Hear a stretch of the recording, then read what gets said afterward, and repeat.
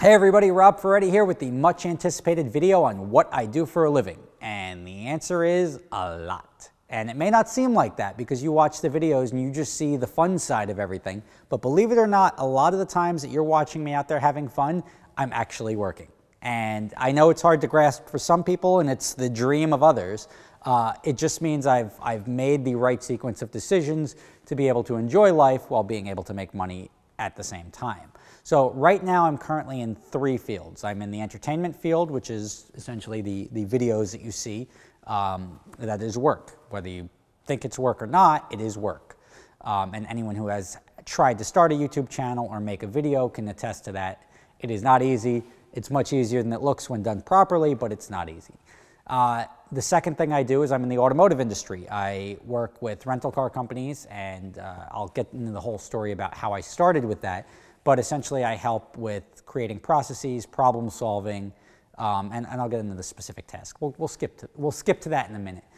Last thing I do is travel. I have a travel company, and that travel company is called Adventure Drives. So let me break them down one at a time. I will sort of tell you what I do in each respective field, and that constitutes what I do for a living. The only thing that these things have in common is that they consume all of my time. And when I say they consume all of my time, I am essentially always working. I'm working more than I'm not.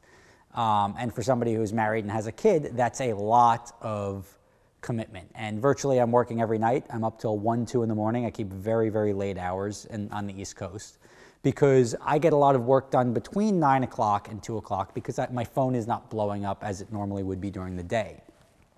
So all of this, the common thread is that even when I started this way back in like 01, 02, I was always working. If I had time and I wasn't monetizing that time, I felt like I wasn't doing something right. So I've just been able to monetize it in a way that I was prioritizing having fun and then figuring out a way to monetize it while having fun. It started early on with the videos, the video series. I started that with Life After the Quarter Mile. This is back in 01, before YouTube existed, before Blu-ray, before all of that stuff. You were shooting on handy cams and 480p. So if you go back and can dig up one of the Life After the Quarter Mile videos, you probably won't be too impressed. I tested the market. How I got into that was I said, I see internet videos. I saw people making internet videos. I had a Corvette at the time. So I went out, I grabbed a camera, I started putting up videos, and there was no like common hosting server back then. So I would go to my friends who were working in tech stuff and say, hey, could you host this video?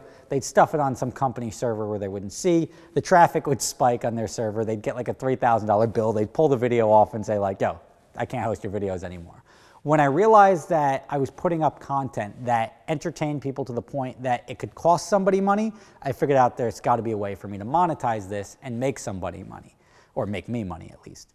The difference is that when I did that, I had to go and learn how to edit, because putting up a clip of like, here's a clip of a race is much different than putting out finished product.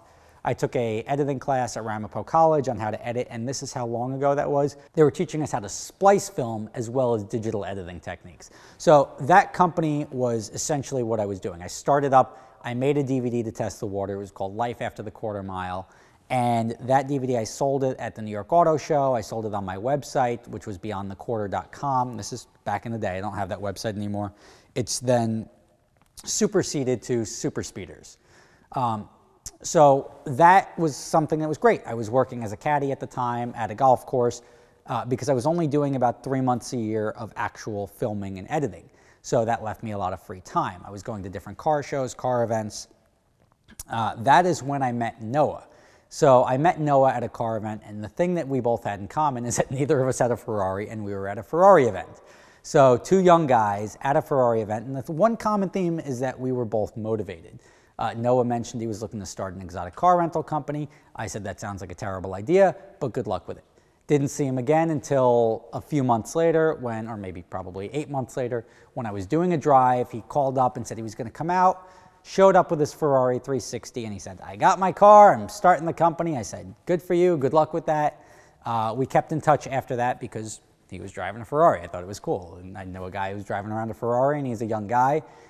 That turned into my skill set, which is problem solving, fixing things, knowledge of cars, ended up benefiting Noah tremendously because he did not have that skill set. He was good at marketing, he was good at, and we were sort of complementary in that way. He was good at business management and marketing, but he wasn't good with the cars. So as soon as he came to me and said, somebody whacked up the front fender on my car, it's going to be out for 3 weeks and it's going to cost me $15,000. I said, that doesn't make a lot of sense. That thing looks like you could fix it in a couple of days and it should cost you $2,000.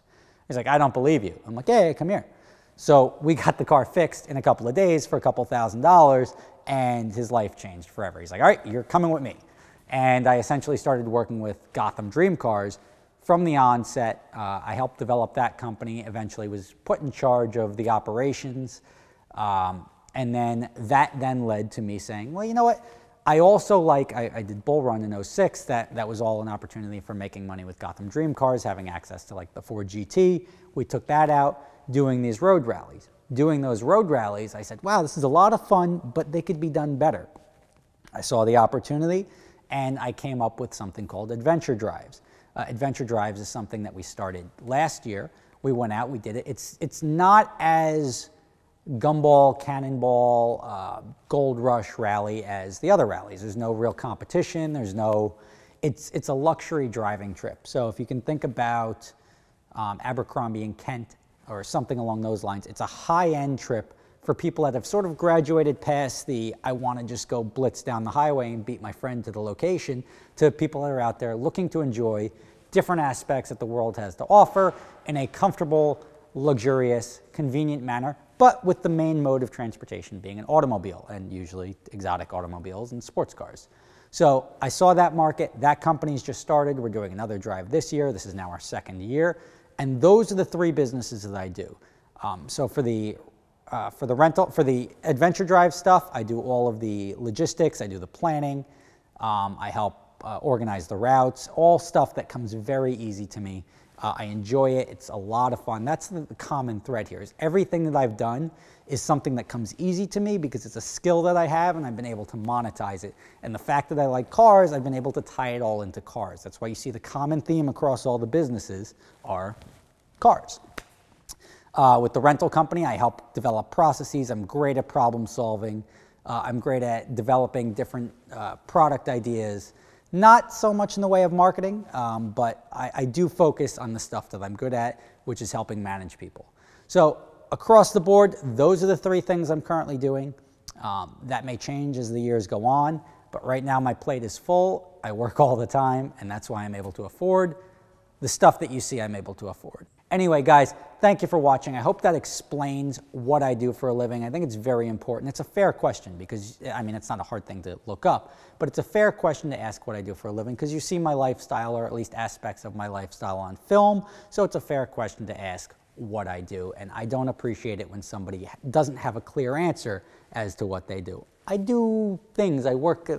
That's bullshit. If you have a legitimate job and you make money in legitimate ways, you can explain it to people the way I've explained it to you.